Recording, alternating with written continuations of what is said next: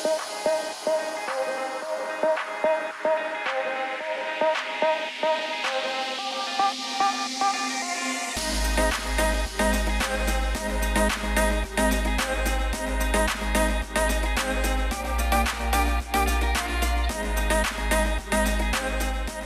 what's up, everybody? Welcome to Film Don't Lie University. I am Brett Kollmann. That is Chris Harris. And we are here today at FDLU to teach you how to fish. What we believe in is teaching you the skills you need so that when you're watching tape, you can identify what makes a great fantasy player, what makes a trap fantasy player, as in maybe somebody that was just a one-year wonder or a fluke, and possibly most importantly, how to identify the rookies you need to own to have success in your leagues this year and in dynasty players all future years ahead. So today we're going to be talking about running back acceleration and long speed, how to identify what good RB acceleration looks like. And we're going to jump right into it here with this play with Ezekiel Elliott from week 7 of this past year. And it was a beautiful touchdown run. Chris, why don't you start by taking us through it?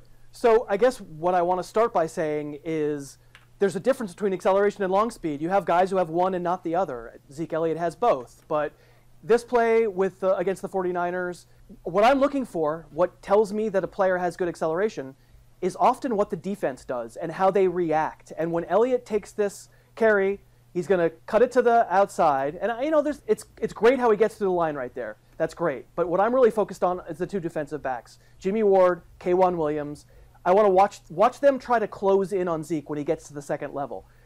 They can't, because they take bad angles because they think he's going to be in a place that he's not, a place that a mortal running back wouldn't be. He hits the gas and he's gone. I think this is something very simple that people who watch football can start to learn. When you see defenders take an angle that they think they should be able to get a guy, they're world-class athletes, they think they should be able to get Zeke Elliott, and neither Ward nor Williams can. Yeah, I think that's a good point, is what you can tell it's good acceleration when he turns a good angle into a bad angle just with his speed. You know, it's Absolutely. Not that the angles were necessarily bad to start, it's the fact that Zeke's acceleration is so good that he made them into bad angles. So, let's go with the next play, which is a very similar thing. One of our favorite young running backs, Alvin Kamara, who breaks off a huge 74-yard touchdown against the Rams, who again had a ton of speed on defense. Not the best run defense, but in terms of speed, they were a very fast defense. And you can see, again, he doesn't have the best long speed, but in terms of the acceleration to get from first gear to second gear, Boom. It is incredible. I mean, once he puts his foot in the ground, again, he turns good pursuit angles into bad pursuit angles. It's insane how just weaving through the second level, there's really nothing you can do about that. Watch the There's defensive back there. That's right. It's Ron Bartel, and watch him flop. This is a world-class athlete. Watch Ron Bartel reach, and does he touch him? You can tell me, Brett, whether he touches him or not. He suddenly, he's like, I don't think he does. That dude is supposed to be here. Wait a minute, that dude's 5 yards further than I expected him to be. And that's how you know Alvin Kamara has sick acceleration. And you make such a good point, which is, what does he have, 4.5 speed, long speed wise? Like, he's not, they almost catch him from behind on this. 4.5 flat. Right. I mean, they almost catch him from behind. That's right. Absolutely right. So it's not elite long speed. If it was Tyreek Hill, he would have been gone 10 yards ago. It's not elite long speed, but what matters is he has the acceleration on this zone run to clear the first level, completely burn the third level defenders, and get free. If he doesn't have that kind of acceleration, he wouldn't have been free in the first place. So again, he has the lower body strength to kind of shake off that tackle when they did catch him, so he does get the touchdown out of it. But he wouldn't have even gotten close if he wasn't so gifted at acceleration. And here's kind of a more subtle one, Sure. kind of rounding out our examples of what good acceleration looks at. This is Dion Lewis Right.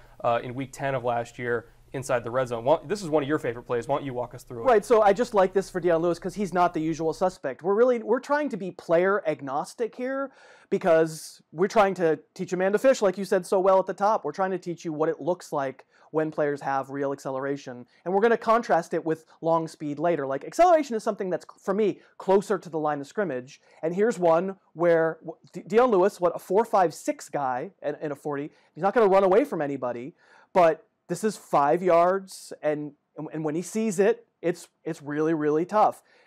On this one, just right away he sees it, right? And Aqib Talib is the corner, and granted, Aqib Talib not always the most willing tackler, but I think no, not at all. I think Aqib Talib thinks he has a bead on him. And again, I like the floppy little way a defender who knows he's misestimated tries to tackle, and then thank you, Aqib Talib, falls down.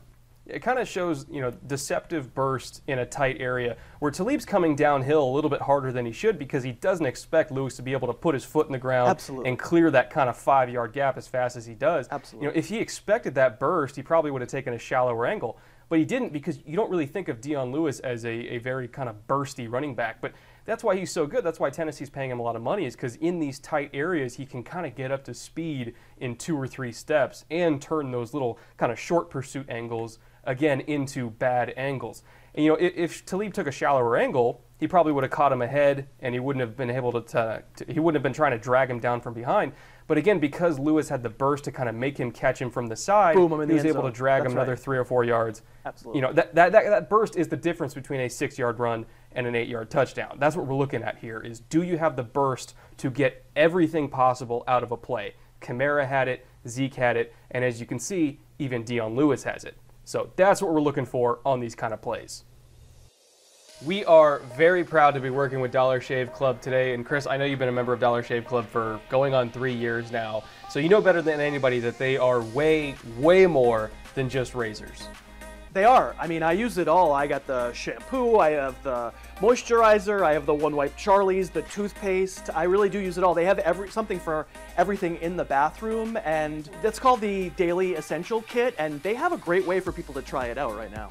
Yeah, it's only $5 and you get everything in the kit. It comes with a really nice heavy razor, it comes with the blade and the One White Charlie. Like, for me, moisturizers are big just because I have such dry skin. I live in Southern California, so like I moisturize all day, every day. So that's huge for me. They got a little bit of something for everybody. So if you want to get the Daily Essential Starter Kit for $5, which is a monster value, and then you can get razors every month for the rest of the time if you want to, check out the link in the description. It's a fantastic deal, and thank you again to Dollar Shave Club for sponsoring us today. Okay, let's jump back into this with some players, or rather some plays that show maybe not so great acceleration, things that you should look for on film as red flags when you're looking at different fantasy running backs, regardless of whether they're veterans or rookies. And we'll show one last year from Eddie Lacy, who, again, not really known for burst, but to me, if you don't have the ability to change your speed at all in a run, if you kind of max out in first gear like Lacy does here, he has an opportunity to kind of bubble to the edge and maybe make something out of this run. But because he's so slow and cumbersome and has zero burst whatsoever, he can't bend the angle back. He can't break contain. If this was Alvin Kamara or Todd Gurley, guys that do have actual great burst, this is probably a 15 or 20-yard run. But because it's Eddie Lacy... That's right. He doesn't... Like, Alvin Kamara wouldn't need to do a sidestep there. He would just run past the stuffed offensive lineman. Blake Martinez is shoving an offensive lineman into Lacy's way, but Lacy doesn't have that juice to put one foot in the ground, burst his body to the left there, and wind up, kind of going around the traffic. And so because he sort of bounces off it like a balloon, sort of like the Trent Richardson balloon where he's just sort of bouncing around the room, fine, it's a gang tackle. But 100%, we're not requesting Eddie Lacy to be a jitterbug here. We're just requesting that he have a little bit of like one-step burst. We would accept even average in this scenario, but it's not even that. And that's kind of, it's an explanation of why Lacy kind of failed as a player last year. Is he doesn't even have average burst. So let's jump into this play with Jamal Williams here last year. Again, another example of bad acceleration that might be a red flag when you're looking at guys on tape. Take me through this one. Absolutely right. And Brett, I'll say this, like the result, I love a play like this where the result is good. On paper, this is a 25-yard run. People are like, oh, Jamal Williams has got it going on, right? And in fact, I think we both agree that on this play with a better running back, it would have been probably would have housed it. It certainly would have been a longer touchdown run. Ryan Smith can stay with him. This is the point, is that Ryan Smith can stay with him when there's kind of not really a move. There's a giant angle, but if he's got burst, he can get to the left there. He can get to the outside, and he's gone. He goes around him, but he just doesn't have that ability to hit another gear, so the defensive back can run with him until the posse arrives, right? So it's so important to realize that the box score lies. It's so important to realize that what you want is the running back who turns this arrangement, the way the 22 bodies fell on the field, into a touchdown. Yeah, contain was broken here. It was completely broken, and if it was any other running back, if this was Aaron Jones, this probably would have been a house call, because Aaron Jones has a little bit more burst than Jamal Williams. But I mean, the back, he's literally off balance. He's got his foot in the ground, or his hand on the ground. He's trying to figure out a way to get an angle, saying, oh, crap, I got to get back outside.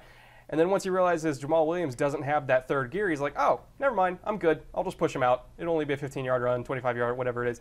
Or again, if this was any other running back on the roster, literally any other running back on the roster, this would have been a touchdown. The free safety was all the way across the field. The corner was in a bad spot. But because he doesn't have that third gear, he's not getting as near as much as he could have gotten about it. So again, we're talking about how lack of acceleration doesn't necessarily mean he won't get a 25-yard run. It just kind of limits his ceiling on what he's able to get when the defense breaks contain. That's right, because you're only going to break contain so many times. Please house it when they break contain. Yeah. Here's the kind of the point that I was making off the top, which is kind of the difference between what I'm calling acceleration and what we have been calling long speed. So I think personally, when I scout someone like Derrick Henry, and there are other bigger backs who are like this, and maybe some not so big backs who are like this, when you get them to top speed, they run away from everybody, right? But it just they need an airstrip, right, to get up to top speed. And I think Derrick Henry is sort of one of those guys. Here's a play where he does house it. It's a long touchdown. But I don't want you to think that because he housed it, it means he's got terrific burst and can get through the line of scrimmage quickly. This was not about fooling a defender at the line of scrimmage. It was about the defense, like you just said, opening up. And then for 250 pounds, this guy can really run. But is there anything here in this run that makes me think that the aircraft got turned around at anything other than sort of, to mix my metaphors, he's like a giant battleship who's got to turn. It's just that turning radius is long. It is, but it kind of shows the value of the difference between him and a guy like Williams is that if he does break contain, he has the ability to get a touchdown out of it. He can punish a mistake on a defense, whereas maybe other running backs, they don't have the speed to be able to punish those mistakes. So that's where his value comes from. Right, and my point is that everybody knows what long speed looks like. We're not going to sit in one of these videos and talk about, well, this is what it looks like when someone runs faster than all the other guys. We've been watching that since we were little kids watching football. It's the difference between, this was not a run. I mean, Alex Collins had long runs that we could probably point to. Isaiah Crowell has long runs that we could probably point to, where they didn't do anything particularly special acceleration-wise within those first 5 yards, but the defense breaks right, and absolutely, those players are probably better players than Jamal Williams because when the contain is broken, they are able to take it to the house. Yep, it's the difference between getting to first and second gear and getting from second to third gear. That's what we're looking at, and that's the difference between long speed and short area acceleration. Very few running backs have both, but at the very least, you want to get a running back that has one of them. So that'll wrap it up for today's episode. Thank you again very much for watching. Subscribe to my channel, subscribe to Chris's channel, subscribe to the Harris Football Podcast every single day. He's got the Almanac out now, giving you all his player rankings. I've got my own player rankings on Patreon. So we got a lot of content for you to enjoy. Thank you again very much for watching. We'll see you next time.